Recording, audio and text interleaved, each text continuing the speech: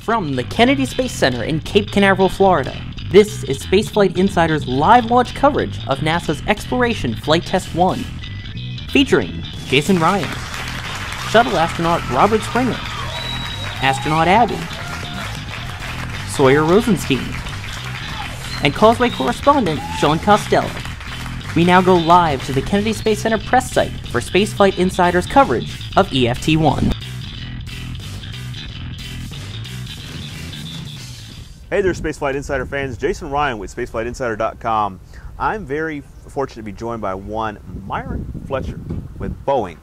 Now, Myron, you work for one of the big dog daddy companies of aerospace. I mean, you guys are designing not just the CST-100 commercial crew transportation vehicle, CST-100, but you're building most of the components for the Space Launch System. How old are you? I am 23 years old. And you're there. I am. Give our guests, give our viewers your official title. So I am a rocket propulsion engineer. This guy. I mean, now, as a rocket propulsion engineer, what does your job entail? So my job entails pretty much what Boeing calls as a RE, which is a responsible engineer, which is equivalent to a project engineer for another company.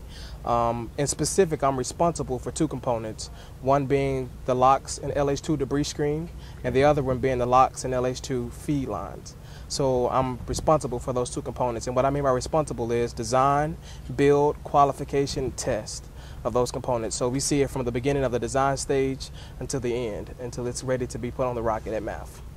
Now, when you're doing that, I mean, a lot of the systems I know are legacy, but of course, under the new configuration with SLS, they got to be very much different also. So, I mean, you're 23. How do you go from going to college to be working on the next rocket that's going to launch crews to orbit? I mean, is it kind of like other jobs where you come in and someone takes you under their wing and they walk you around, or how did that work for you? How do you do that? So engineering in itself to me means we solve problems that we didn't even know existed.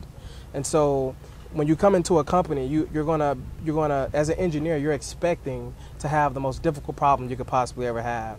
And so when I came in, they recognized my potential, they recognized what I could do, and they said, well, let's go ahead and put him in this position. And so they just kind of threw you in the deep end to see if you sink or swim. Well, it wasn't a sink or swim. I do have a lead engineer who's there with me, and I have other responsible engineers who've been there a little longer than I have to give me guidance along the way. So was it as they saw that you could take on more things, and you basically grew with the position as you got hired? Absolutely. Now, where did you go to college at? I graduated from Tuskegee University. I double majored in aerospace engineering and physics, and I got a minor in mathematics. So I'm all over the place. How long was it when you left college, when you graduated, to when you were working for Boeing? 2 months. You got picked up 2 months after you left college? I actually had a job offer with Boeing before you left, in November of my senior year. Now, what did that say to you how did that feel? What was that like? And no, I got a follow-up question to that too, by the way. Okay, it was amazing. One of the biggest things for seniors, especially engineers, it's a very competitive field, very competitive. Oh, yeah. So, you're in your senior year, that fall semester, you're looking for jobs. Mm-hmm. And one thing that companies like Boeing, they seek out talent early so they can grab those talents before everybody else tries to come in and grab you. So they try to get the best and brightest. They get the best and brightest. Absolutely. It's the same way with college. Harvard, you don't apply for Harvard in March. Harvard applies for you. Exactly. Yeah. So it's the same way with Boeing. So I mean, I call them the Harvard of the aerospace industry. Now, my follow-up question to that was, okay, you went to college to be an aerospace engineer. You were one of the ones that, when you entered college, I know a lot of kids when they went to college, they're figuring themselves out and they're like, well, no, I'm going to change my major, Mm-hmm. Even when I was in college, I went in for public relations, and I found out that but I believe in finishing when I started, so I got my 4 year in public relations. I said, but I want to do journalism. Okay. So I got a dual major. Now, mm-hmm. For you, did you enter as an aerospace engineer? I did. Actually, my aerospace engineering career, I wanted to be a pilot for as long as I can remember. I wanted to be a pilot, and I was always fascinated with space. I grew up right down the street from Little Rock International Airport. That was my question. When you entered college for aerospace engineering, was it your intent to be working on space exploration? So I had a desire to do something with space. But you didn't know what it was? I didn't know what it was in my high school level career. My brother became an electrical engineer, and I was like, and he said, Myron, you know, I know you want to be a pilot, but why not design them and fly them at the same time? And I said, who in the world designs and flies them at the same time? He said, aerospace engineers. Yeah. And I said, aerospace, I'm going to look into that. So I began to look into it. I searched out many different schools. Tuskegee was my favorite. It's 7-to-1 student to teacher ratio. I mean, it was a no-brainer. So here I am today, living my dream. So now, what was that like? I mean, for those young people out there that are watching right now, and you're going through, you're about ready, or maybe they're about ready, like, you know, you met Abby. She's about ready to go to college. What is that like when you leave high school and you go into college and you're getting ready to do something that's so complex and so difficult? I mean, you have one of the most difficult curriculum, I would imagine, that's out there. It is. Aerospace engineering is very difficult. I can give you the ratio at Tuskegee. It was 50 of us that came in my freshman year. 2 of us graduated my senior year. And that's just Tuskegee. So when I talk to friends from Georgia Tech and all over the place, they tell me it's the same ratio with them. They're bigger classes. So basically, you have a 4% graduation rate, because it's 50 to 2 and 100 to 4. So it'd be a 96% washout. Yep.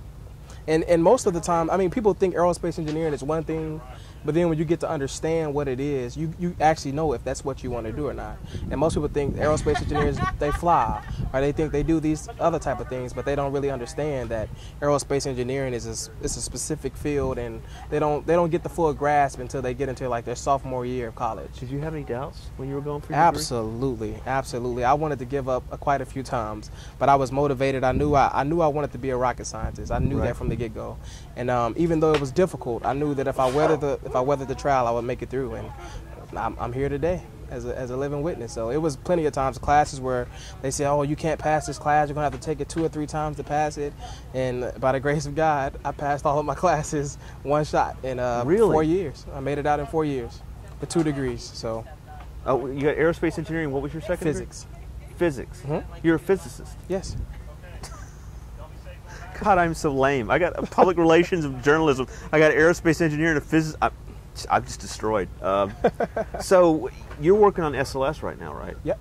And do you do anything with Boeing's other launch vehicles, like with the Delta IV, for example? I don't do anything. You're I'm focused specific on SLS. Yep. Now, what is that like? I mean, you know, we talked to John Elbon, I guess your boss, earlier, and he was like, you know, describing, and I tried to help a bit, because a lot of people have this, you know, this misconception, like, oh, well, you're buying these big rockets. Well, they don't understand. It's like, you're not buying the rocket. You're getting the rocket, but you got to build all of this stuff and the support structure, the welding tools that are at the map. I mean, these big, ginormous building-sized welding tools. And can you give us an idea, maybe something specific that you can highlight to our viewers about that kind of gives them a sense of scale of what it's like to work on SLS, and, you know, something specific about it? So for Boeing in specific, we're the prime contractors for the core stage. Right. So that consists of the LOX and LH2 tanks. Pretty much we're the life of the rocket, pretty much. Without us, you don't have any fuel. And I call myself a plumber. I'm pretty much the guy who's pushing all the fluid to the engines. That's what I call myself at work.